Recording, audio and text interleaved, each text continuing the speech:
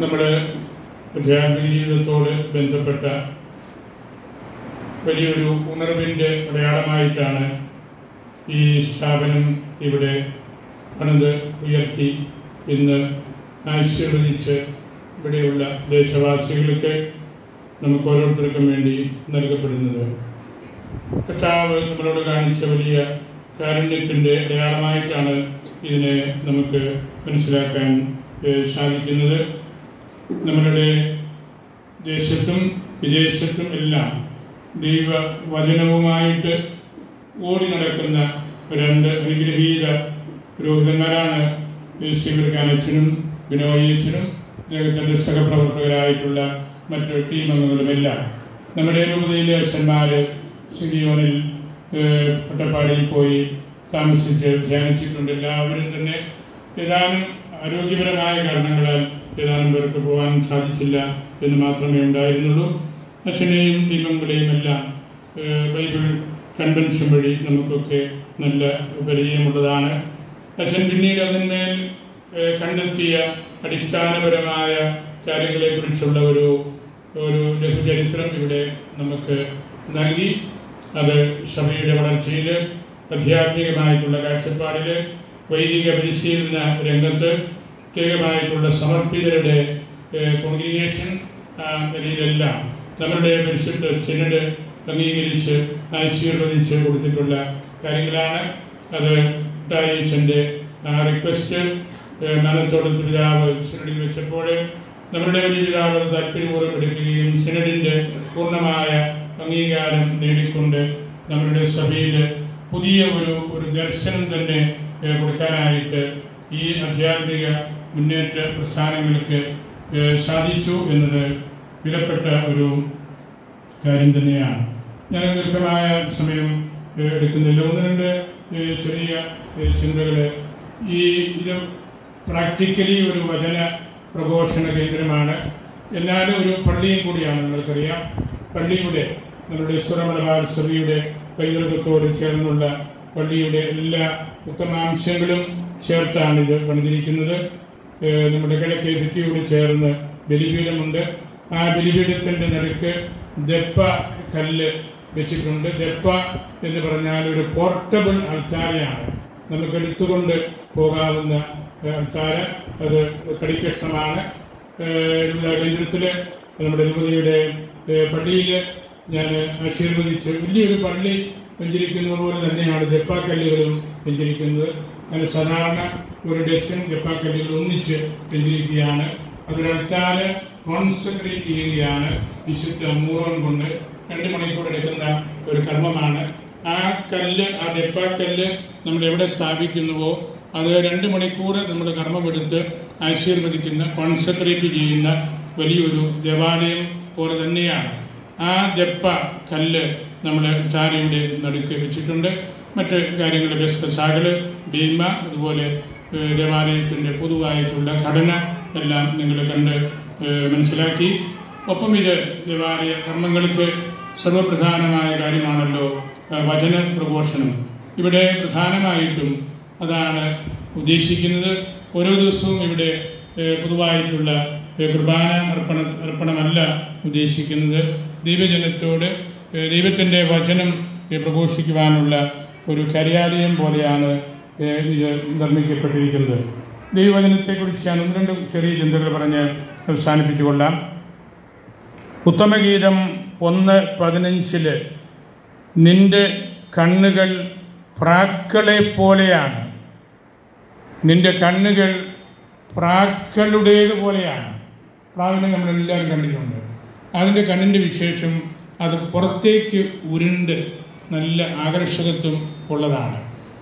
നിന്റെ പ്രാക്കളെ പോലെയുള്ളതാണ് എന്നതിന് Richard of saint Victor കൊടുത്തിരിക്കുന്ന നിർദ്ദേശം ഇതാണ്: വിശുദ്ധ ലിഖിതം മനസ്സിലാക്കാൻ പ്രാക്കളുടെ കണ്ണുകൾ നിങ്ങൾക്ക് വേണം.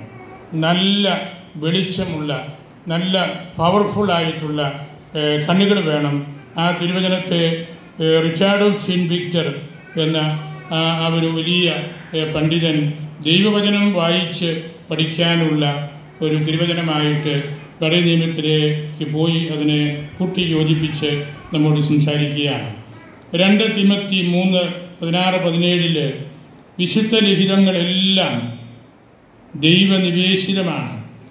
അവ പ്രബോധനത്തിനും ശാസനത്തിനും തെറ്റുതിരുത്തലിനും നീതിയിലുള്ള പരിശീലനത്തിനും ഉപകരിക്കുന്നു.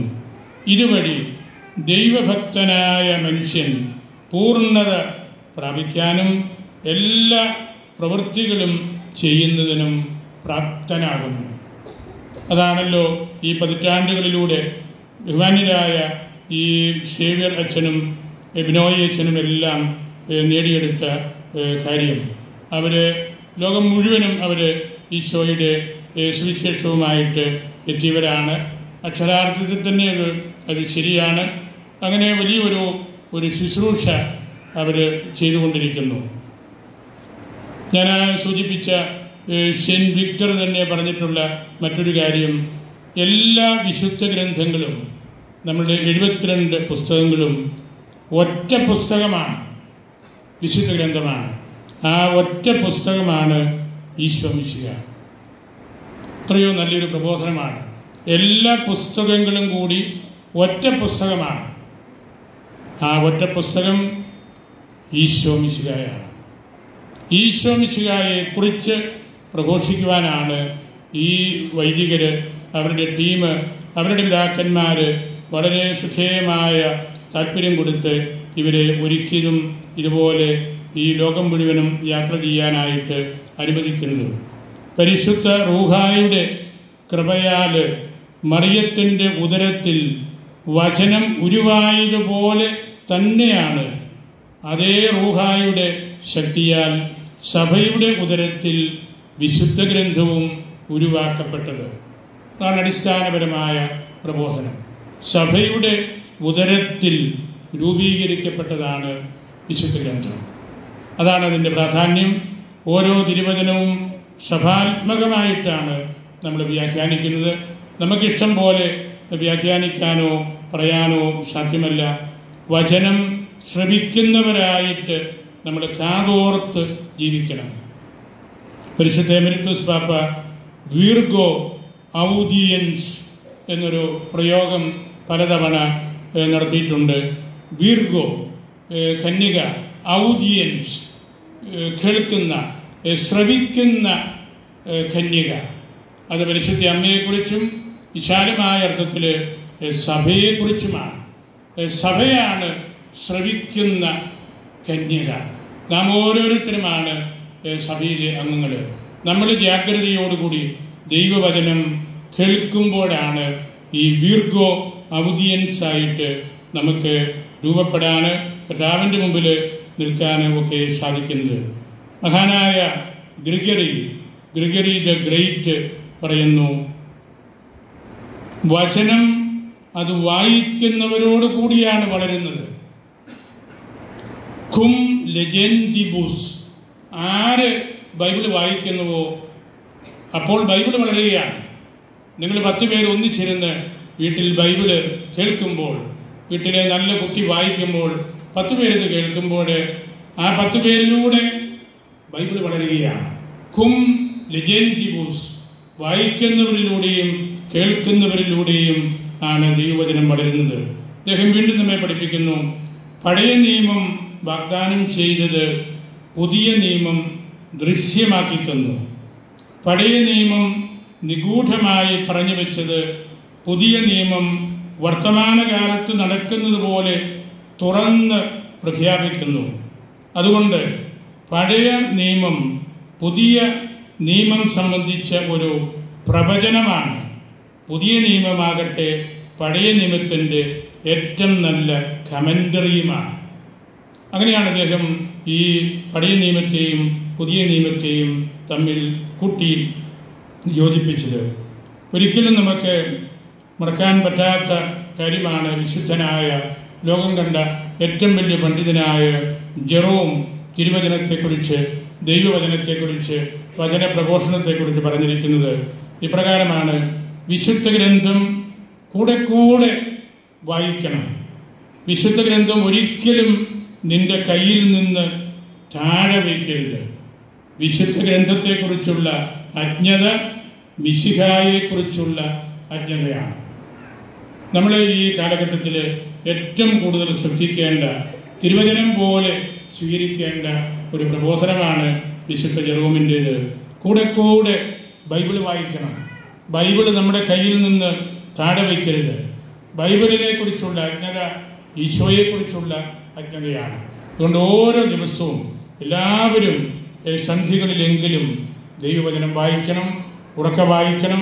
സാധിക്കുന്നവർ അതിനുള്ള വ്യാഖ്യാനങ്ങൾ പറഞ്ഞു കൊടുക്കണം.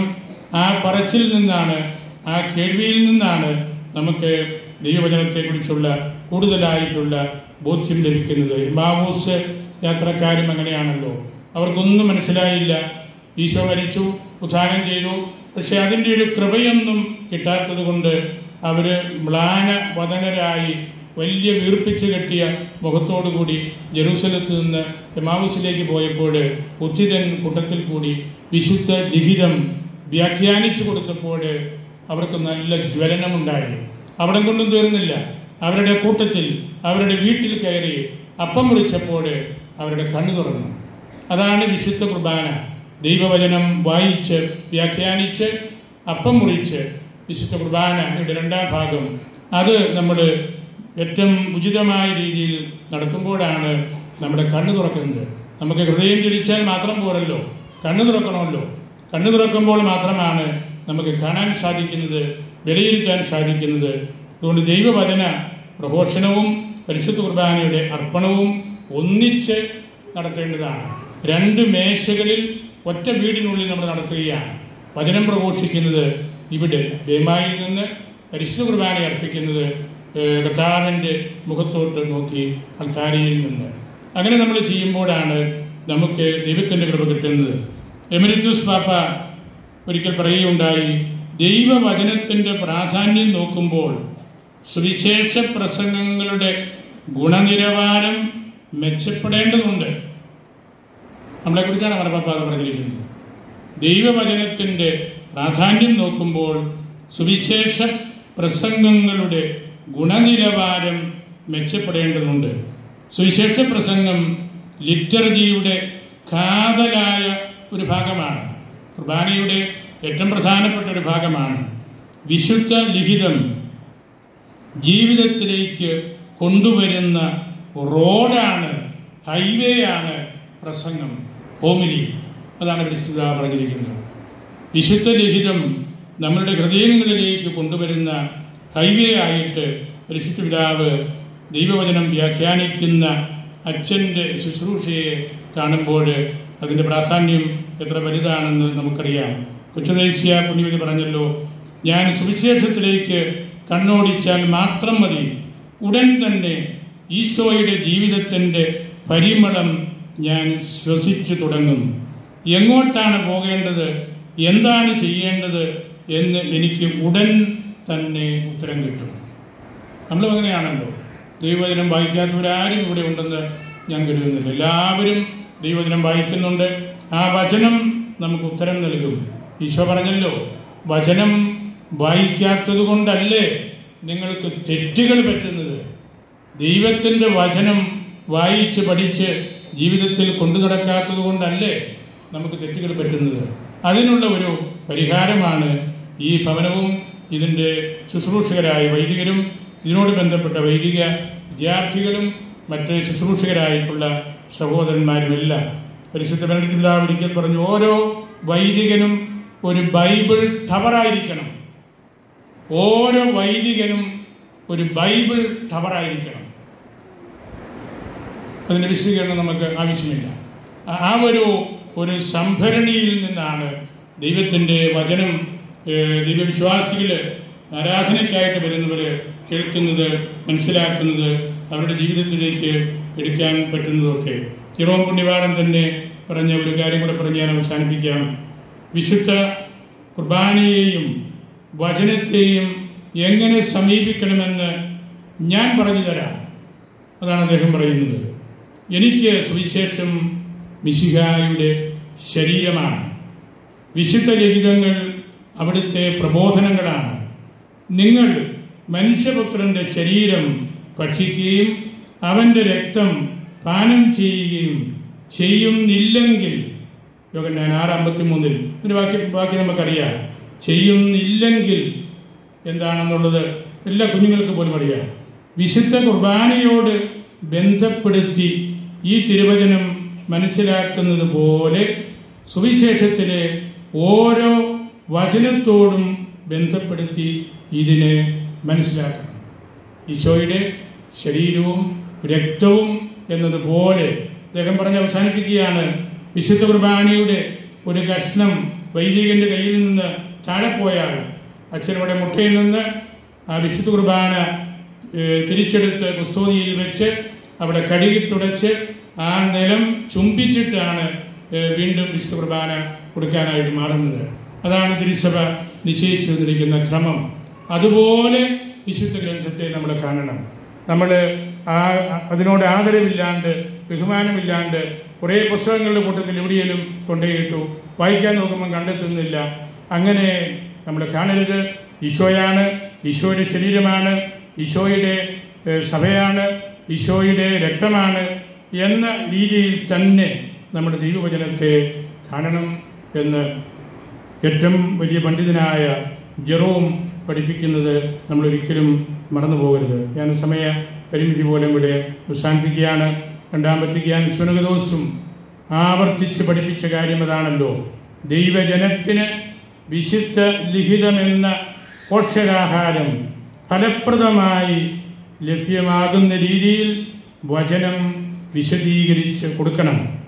ഈ പോഷകാഹാരം മനസ്സിന് വെളിച്ചം പകരുന്നു, ഇച്ഛാശക്തിക്ക് ബലം നൽകുന്നു, ജനങ്ങളുടെ ഹൃദയങ്ങളെ ദൈവസ്നേഹത്തിൽ ജ്വലിപ്പിക്കുന്നു. ഇതാണ് കൗൺസിൽ പഠിപ്പിച്ചിരിക്കുന്നത്. ഞാൻ അവസാനിപ്പിക്കട്ടെ. ഈ ചിന്തകളാണ് ഇവിടെ ഈ വലിയ പ്രഘോഷകര് ലോകത്തിൻ്റെ അതിർത്തികൾ വരെ പോയി ധൈര്യമായിട്ട് സുവിശേഷം പ്രസംഗിക്കുന്നവരാണ്. പട്ടായച്ചനും നമ്മളുടെ ഇവിടുത്തെ ഏറ്റവും പ്രിയപ്പെട്ട ബിനോയച്ചനുമൊക്കെ. അവര് നിക്കോദേമൈറ്റ്സ് അല്ല. നിക്കോദേമസ് ആരായിരുന്നു? രാത്രി പോയി ഞാൻ ഈശോയിൽ വിശ്വസിക്കുന്നു പറയുന്ന ആളാണ്. പേടിയായിരുന്നു. അങ്ങനെയുള്ളവരെയാണ് നിക്കോദേമൈറ്റ്സ് എന്ന് വിളിക്കുന്നത്. രാത്രിയിൽ വിശ്വാസമുണ്ട്, പകല് പറയാൻ ധൈര്യമില്ല. ഇവരൊക്കെ എന്തുമാത്രം ചീത്തയും തെറിയും കേട്ടാണ് ഈശോയാണ് ഏകരക്ഷകൻ എന്ന് ആഫ്രിക്കയിലും ബ്രസീലിലും അമേരിക്കയിലും ഇംഗ്ലണ്ടിലും ഏഷ്യയിലെ മറ്റെല്ലാ സ്ഥലത്തും പോയി പ്രഘോഷിക്കുന്നത്. അതാണ് ഞാൻ പറഞ്ഞത്. ഇവരാണ് ബൈബിൾ ടവേഴ്സായിട്ട് നിൽക്കുന്നത്. ധൈര്യമായിട്ട് ദൈവത്തിൻ്റെ വചനം വിശ്വാസികൾക്ക് പറഞ്ഞു കൊടുത്ത് മനസ്സാന്തരത്തിൻ്റെ വഴികളിലേക്ക് നമ്മുടെ ആളുകളെ കൊണ്ടെത്തിക്കണം. നമ്മൾ സുവിശേഷത്തിൽ കാണുന്നൊരു പ്രതീകമുണ്ടല്ലോ. നമുക്കൊരുപാട് പോരായ്മകളുണ്ട്. അവിടെയാണ് കാരുണ്യത്തിൻ്റെ മുഖമായിട്ട്, മെഴ്സി ഭവനായിട്ടാണല്ലോ അഗസ്തീനോസ് ഈ തെറ്റിൽ പിടിക്കപ്പെട്ട ആ സ്ത്രീയും ഈശോയും തമ്മിൽ നിൽക്കുന്ന ആ രംഗത്തെക്കുറിച്ച് പറയുന്നൊരു കാര്യമുണ്ട്. ധൈര്യമുള്ളവർ പാപം ചെയ്യാത്തവർ കല്ലെറിയട്ടെ. കയ്യിലുള്ള കല്ലുമൊക്കെ ഇട്ടിട്ട് എല്ലാവരും അവർക്ക് ടേറ് കിട്ടാണ്ട് വീട്ടിൽ പോയി. അതാണല്ലോ ഇവിടെ സംഭവിച്ചത്. ഒറ്റയെണ്ണത്തിന് കല്ല് കയ്യിലുണ്ടെങ്കിലും എറിയാൻ ധൈര്യം വന്നില്ല. അതേക്കുറിച്ച് അഗസ്തീനോസ് പറയുന്നുണ്ട്. ആ രംഗം മീശര എത്ത് മിസരിക്കോർദിയ, മീശര പാപം ചെയ്ത ഒരു പെണ്ണിൻ്റെ അവസ്ഥയാണ്. മീശര എത്ത് ആൻഡ് മിസരിക്കോർദിയ, കാരുണ്യം, മെഴ്സി. പാപം ചെയ്ത വ്യക്തികളോട് എങ്ങനെയാണ് കാരുണ്യം കാണിക്കേണ്ടത്? ആ പ്രയോഗശൈലി മീശര എത്ത് മിസരിക്കോർദിയ ലോകം മുഴുവൻ അറിയപ്പെട്ട രണ്ട് വാക്കുകളാണ് അഗസ്തീനോസിൻ്റെ. ഈ സുവിശേഷ വാക്യത്തിൽ നിന്നെടുത്തതാണ്. ഇവിടെയും നമുക്ക് സംഭവിക്കേണ്ടതാണ്. എല്ലാ മനുഷ്യർക്കും തെറ്റുകളുണ്ട്, കുറവുകളുണ്ട്, പോരായ്മകളുണ്ട്, സങ്കടങ്ങളുണ്ട്. ആ അവസ്ഥയാണ് മിശര, വല്ലാതെ ഡിസ്റ്റേർഡ് ആയിട്ടുള്ള. അവിടെ നമുക്ക് മിസരിക്കോർദിയ, ഈശോ എന്ന ആ കാരുണ്യം, ആ മേഴ്സിയാണ് ആവശ്യം. അത് നിരന്തരമായിട്ട് ഈ ഭവനത്തിൽ നിന്ന് സമൃദ്ധമായിട്ട് ലഭിക്കട്ടെ. സേവർക്കാനച്ഛനെ ഞാൻ പ്രത്യേകമായിട്ട് ഒരിക്കൽ കൂടി ഓർക്കുന്നു. അദ്ദേഹം ഞങ്ങൾക്ക് മിത്രാന്മാർക്ക് അതുപോലെ വിദേശത്തുള്ള വൈദിക പ്രസ്ബിറ്റേറിയങ്ങൾക്കെല്ലാം ദൈവവചനം പ്രഘോഷിക്കുന്ന ആളാണ്. നോയച്ചനും അതുപോലെ തന്നെയാണ്. നമ്മൾ ഈ ഡിസംബറിൽ ഇവരെയാണ് കേൾക്കാൻ പോകുന്നത്. നമ്മളത് നോക്കി പാർത്തിരിക്കുകയാണ്. ദൈവവചനത്തിൻ്റെ അഭിഷേകം അവിടെ ഉണ്ടാകും. നമുക്ക് നല്ല മാനസാന്തരത്തിനുള്ള അവസരമാണ്. സിനഡൽ വർഷങ്ങളാണിത്.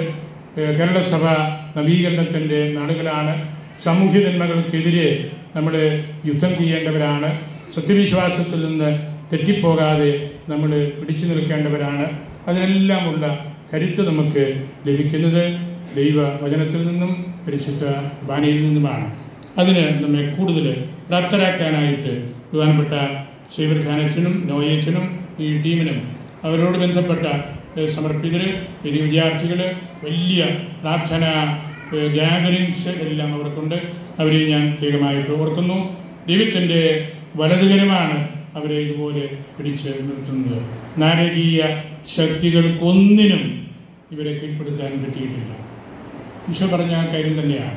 ദൈവത്തിൻ്റെ വലതുകരം ഇവരുടെ മേലുണ്ട്. അത് നമ്മുടെ മേലും ഉണ്ടായിരിക്കണം. നമ്മുടെ കുഞ്ഞുങ്ങളും നല്ലതുപോലെ വളരണം. വിശുദ്ധ സക്രാരിയിൽ സൂക്ഷിക്കുന്ന ദൈവിക യാഥാർത്ഥ്യത്തെപ്പോലെ കുട്ടികളെ കരുതണമെന്ന് പരിശുദ്ധ പിതാക്കന്മാർ പഠിപ്പിച്ചിട്ടുണ്ടല്ലോ. എത്രയോ നല്ല പ്രബോധനമാണ് റോമായിലെ പരിശുദ്ധ പിതാക്കന്മാർ നമുക്ക് തന്നിട്ടുള്ളത്. വിശുദ്ധ സക്രാരിയിൽ സൂക്ഷിക്കുന്ന ആ ദൈവിക യാഥാർത്ഥ്യം പോലെ വേണം ഓരോ കുഞ്ഞിനെയും ഓരോ കൊച്ചിനെയും നമ്മളെ കാണാൻ. മാർപ്പാപ്പ വിശദീകരണം പറഞ്ഞു, ഓരോ കുഞ്ഞും സ്വർഗത്തിൻ്റെ ഒരു കഷ്ണമാണ്. സ്വർഗമാണല്ലോ ഈശോ. ആ ഈശോയെയാണല്ലോ സക്രാരിയിൽ നമ്മൾ വയ്ക്കുന്നത്. അതുകൊണ്ടാണ് പരിശുദ്ധാവ് അങ്ങനെ പറഞ്ഞത്. നമുക്കും അതിന് ഇടയാകട്ടെ. ഈശോ നമുക്ക് കൃപാവരങ്ങൾ നൽകട്ടെ. അൽഫോൻസാമ്മ നമ്മോട് മധ്യസ്ഥം ചോദിക്കട്ടെ. മർത്തുമറിയം നമ്മൾക്ക് വേണ്ടി കർത്താവിനോട് പ്രാർത്ഥിക്കട്ടെ.